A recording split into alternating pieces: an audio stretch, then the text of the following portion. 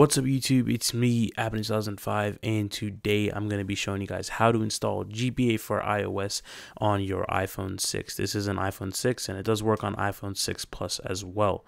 So I'm going to go ahead and go into the app right now. I'm going to show you guys that it does work.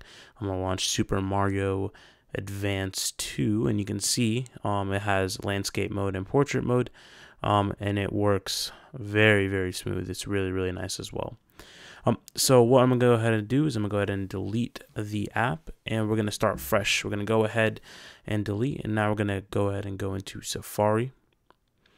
Once you go into Safari, you're going to want to head to this link right up here. It's going to be called GBA for iOS 2.0. The link will be in the description. Also, it'll be posted on the top left corner of the video. So go ahead and click go, and you'll get to a page like this, and you can go ahead and read the instructions down there. But I'm going to go ahead and explain it. We're going to go into the settings, go down to general, go to date and time, and then we're going to go ahead and uncheck the set automatically and set the date to an earlier date than September 19th.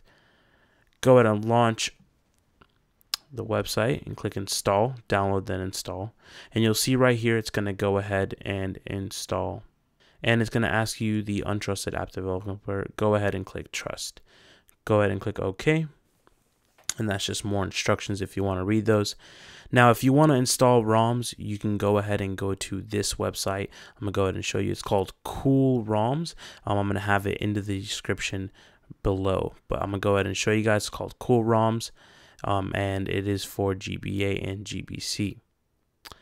And from here you can go through their top 25 and go through whichever ROMs they have, and you'll be able to download them straight onto the app.